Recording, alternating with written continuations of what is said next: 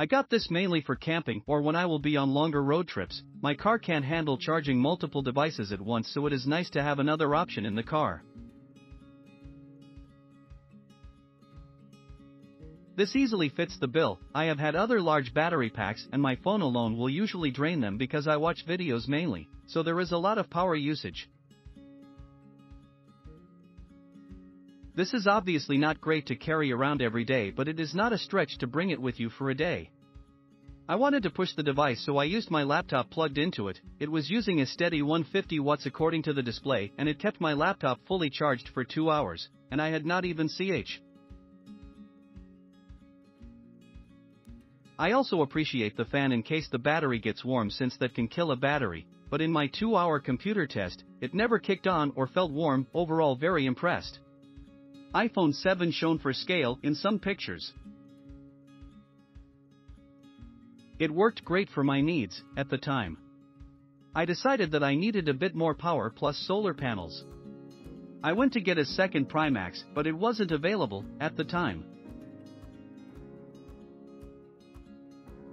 I searched for an alternative and found this ALLWEI generator. I'm so glad I got this one, as it has so many more options. It comes not only with the wall charger, but also with the solar connector and car charger.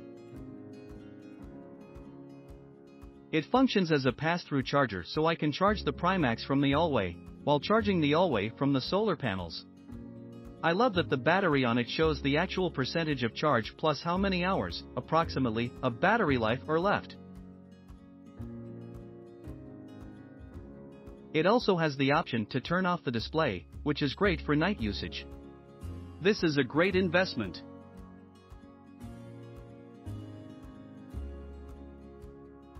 I live in Florida and I love to camp.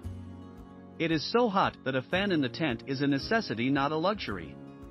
The first thing I did after receiving it and charging it to 100% was plug in my fan to see how long it would last. The ALLWEI has a timer in the display that estimates how long it will run whatever you have plugged in, which is a really nice feature.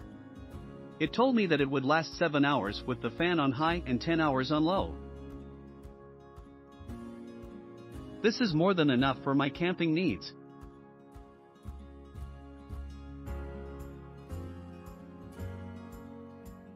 I also like that each type of output has its own switch on the unit itself, so you can easily control what is using power. The unit is well built and the flashlight is bright. Details like including a cover for the 12V outlet, including the car charging cable and solar charging cable, make this a bet. I would definitely recommend this power bank for campers and is part of an emergency kit.